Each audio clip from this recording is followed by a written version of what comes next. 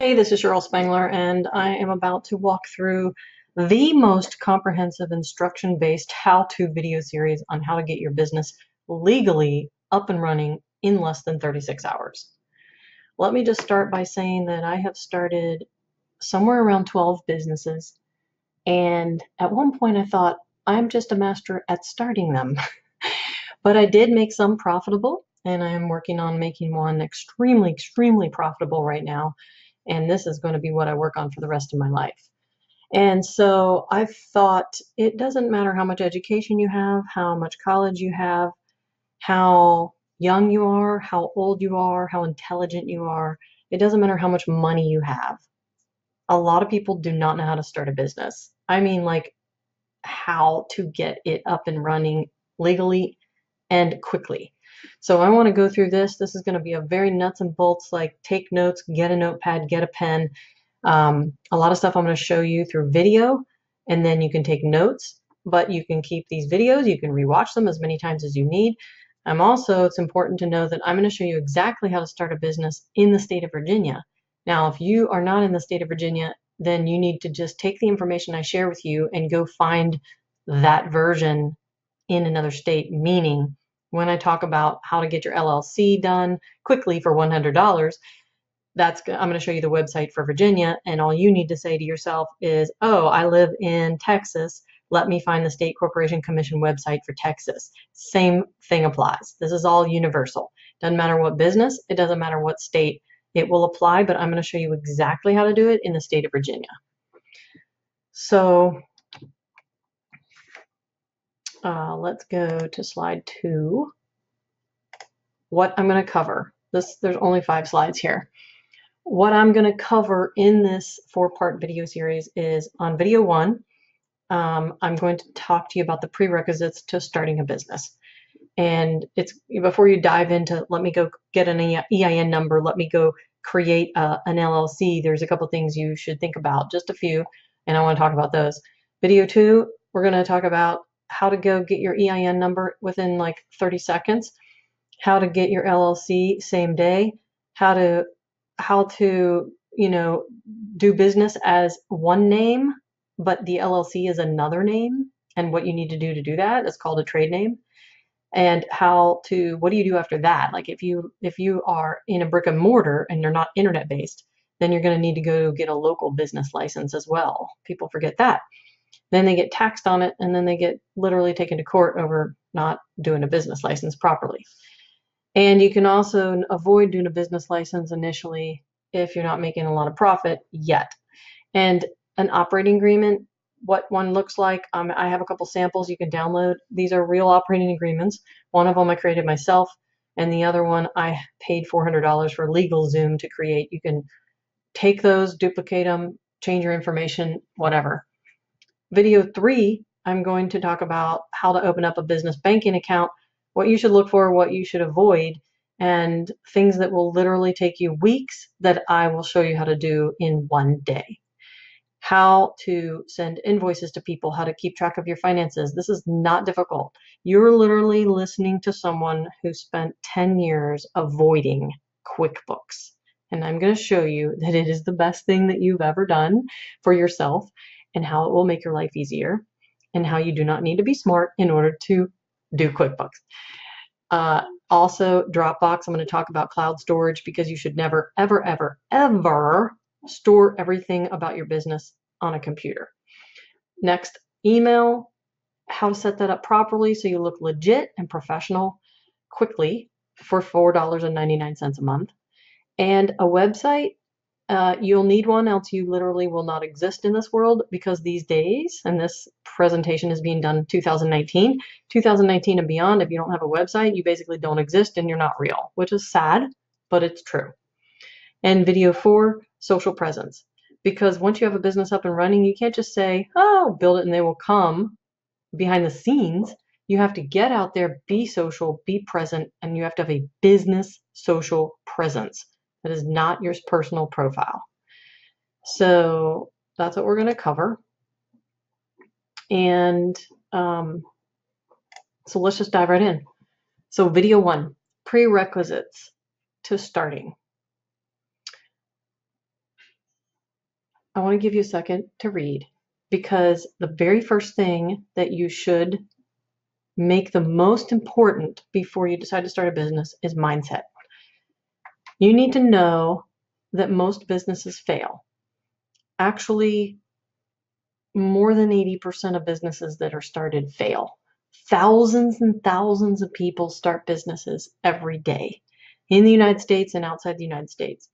And most of them fail within 2 years because of one thing. Okay, well, first of all, they fail because they run out of cash. But they never really get to the 2-year mark if you don't have the right mindset that you're going to succeed. You're not in this for a quick money turnaround. You're not flipping a home. And if that is your business, great. But this is not a 30-day, I'm going to be a millionaire. You will be a millionaire. That's one thing you need to understand. You will be a millionaire. But you need to have the confident mindset that this is going to work, and you're not going to be a weak individual who basically tries for 30 days and says it doesn't work. This is not working.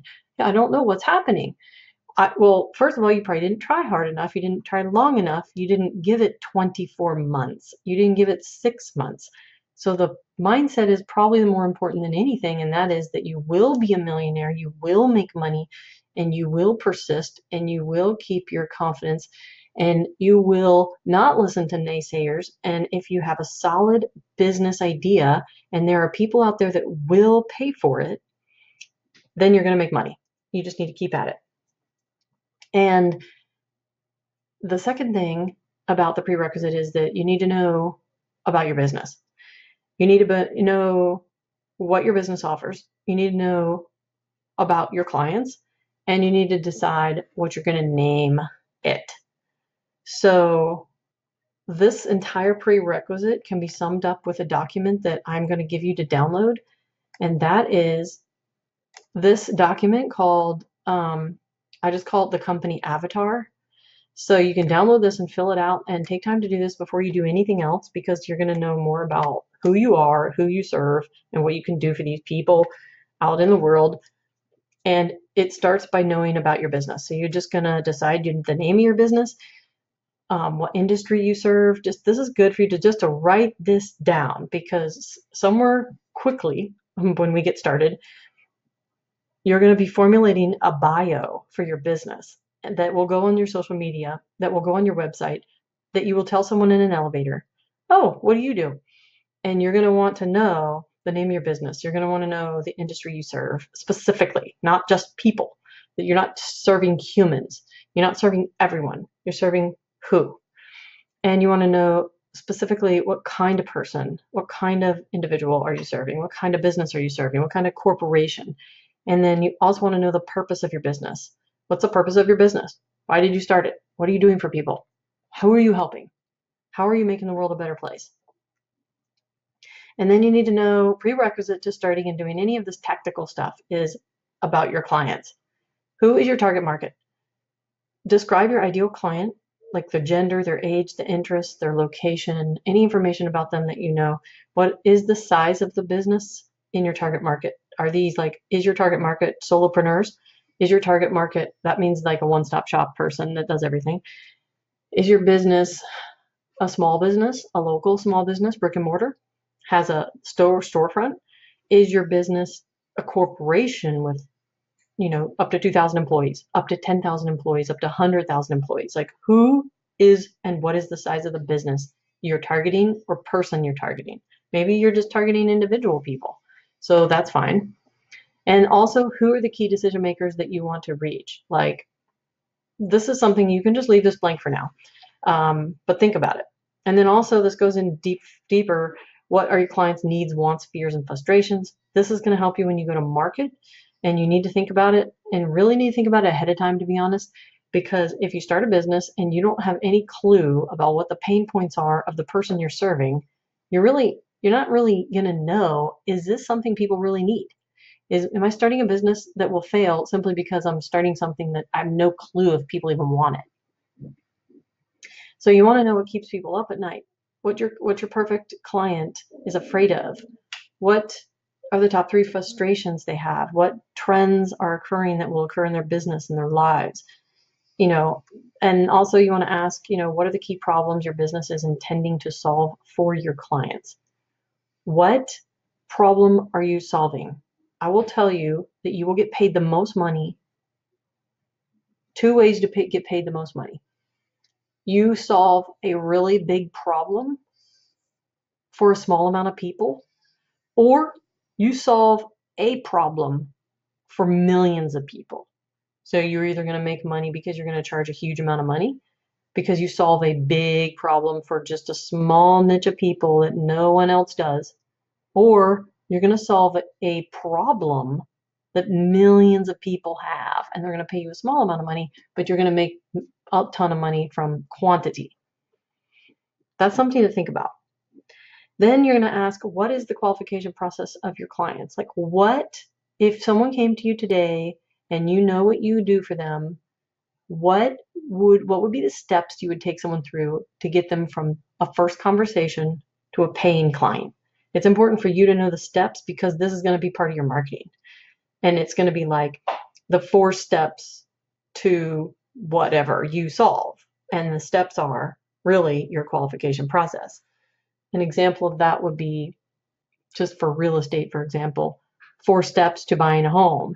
I know the qualification process for a buyer or seller is that I meet them, I ask them why they want to buy or move, I find out if they are qualified, and then we find a home, and then we close on a home. So there's like these steps.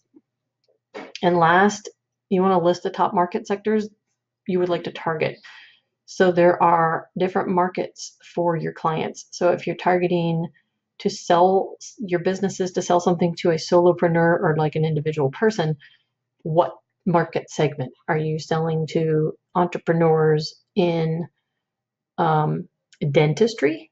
Are you selling to entrepreneurs who are attorneys, who are real estate agents, who are people struggling with marketing needs? I mean, what is your business market segment? You also want to ask or list any market sectors that you don't want to target. So if your business is focused on you create course curriculums for teachers, then you want to list who you don't serve. You just want to know who you don't serve, because then you're not going to market to them.